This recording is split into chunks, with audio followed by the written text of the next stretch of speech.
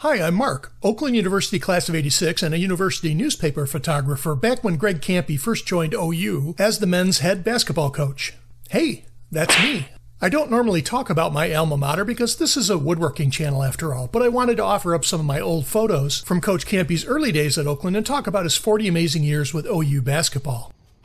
Hi everybody, Patty Cesarini, and I am here with Coach Kampe after him, his staff, and his team were crowned Horizon League champions. Coach, you're going dancing. How you feeling?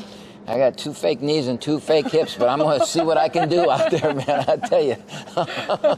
OU is a modest-sized Michigan college with annual enrollment between 12 and 13,000 students. It's about a quarter of the size of Michigan State or the University of Michigan, but the campus supports an amazing list of men's and women's athletic programs. They attract student athletes from all over Michigan and the Midwest, but it's the basketball program under Coach Kampe that has been in the spotlight for the past few decades. Before taking over the men's basketball team, Oakland floundered under the program's first 4 coaches, touting only 185 wins in 17 years, with 257 games lost. Almost immediately following Kampe joining the program, the OU basketball team gained momentum, invested more time in recruiting, and began to show results in real terms of wins and losses. After 10 years of program growth and better performance on the court, Kampe's teams began to compete in the NCAA Division II championship tournaments, and then eventually progressed to D1 in 1997. It took a few more years to win that all-important invitation to the big dance, but those rewards began in 2005. With their last invitation to the tournament back in 2011, does Coach Kampe have any thoughts on opportunities lost?